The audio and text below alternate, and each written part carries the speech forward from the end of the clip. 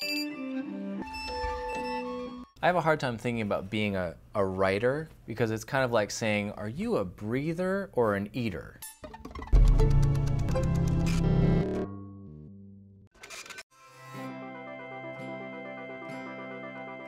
For me, a book is an opportunity to take all the work that I've done in the last several years in a variety of fields: consulting, speaking, television, building projects, consulting to startups, doing technology, and bring it all together around one thesis and spend a serious amount of time digging into it, and kind of untangling the knots and figuring out what's really there. One of the posits in my book is around the fact that causality is infinite, which is kind of my little Zen koan.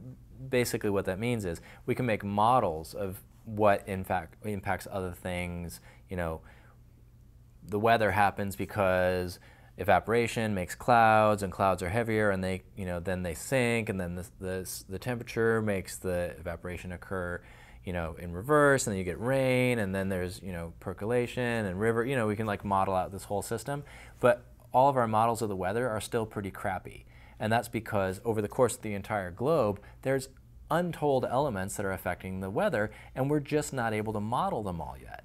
Well, eventually maybe we will be able to make a perfect model of reality, but we're sure not there yet.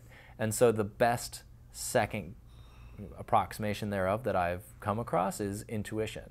And it's also terribly error prone, but it's built for highly context dependent, fuzzy evaluations that are dynamic, right? And that's essentially what human relationships are. Computers and computer systems, technology systems are all getting better at supplementing us. This is a big argument that's been going on in the computer science community for a long time, is IA versus AI. So AI is artificial intelligence, right? Maybe we'll make a neural network which is based on the structure of the human brain, or one of many different theories to create an intelligence. That's AI. IA is intelligence augmentation.